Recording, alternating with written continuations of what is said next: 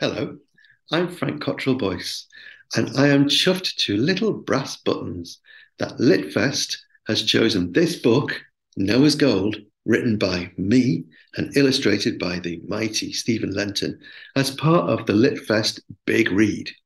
They want you to go to www.litfest.org, sign up to read Noah's Gold. And why should you read Noah's Gold as part of the Big Read? Because it's a fantastic book. It's the best book you're ever going to read. Look, it's got a shark. It's got gold, as the title suggests. But most of all, most exciting of all, for me anyway, it's got a map. All great books have a map in them. This is a map of the island where a group of school children on a geography field trip that goes horribly wrong end up stranded on this island. And there are lots of stories about people stranded on islands, famous ones like Lord of the Flies or Fortnite or Treasure Island.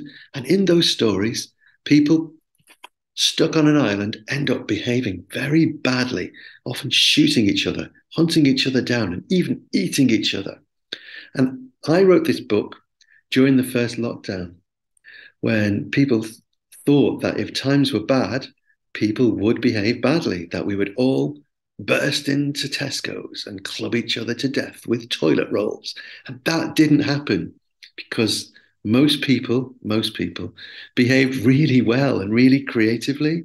You all zoomed schools, zoomed your school, you zoomed your grannies, you looked after your neighbors, you did shopping for old people. And actually, when times were bad, it brought out the best in you, in particular, your generation, which is an heroic generation. I don't even know if you understand just how amazing and heroic you were. So I wanted to write a book that paid tribute to you, to the fact that when times are bad, people often behave better, not worse.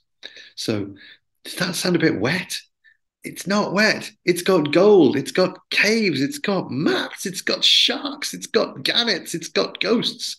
It's an adventure island story, and you are going to love it. So go on over to www.litfest.org, sign up, and if you finish reading the book, you get entered into a competition with all kinds of fabulous prizes. And if you come and see me at the festival, perhaps we can finish reading the book together.